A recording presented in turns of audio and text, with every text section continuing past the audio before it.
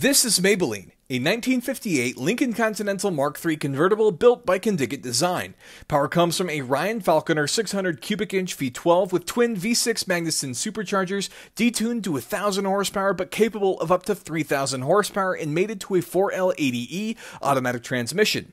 Maybellene features thousands of hours in bodywork and is finished in a Teal Later paint over a custom beer foam leather interior by JS Customs. Maybellene sold at auction for $808,000. Like and follow for more.